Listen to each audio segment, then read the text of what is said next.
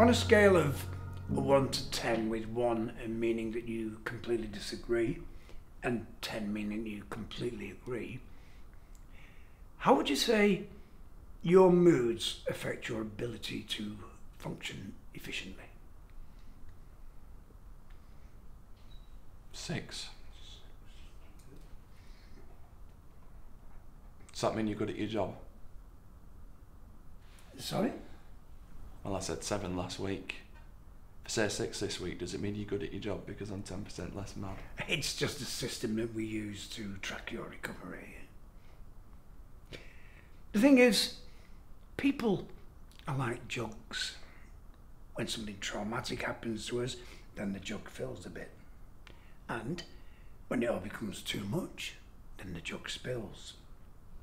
Now that's what's happening to you at the moment. Your jug is spilling. Do you think mental illness is worse than cancer? Do you? Cancer brings people close.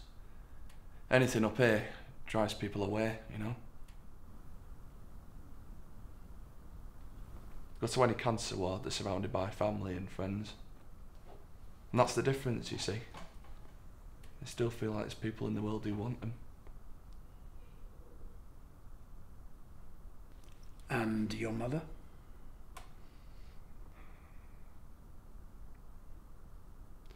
She was a narcissistic control freak.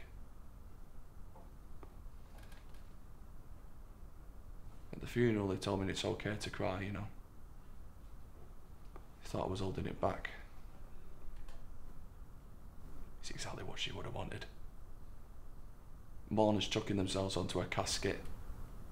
None shall smile, none shall laugh.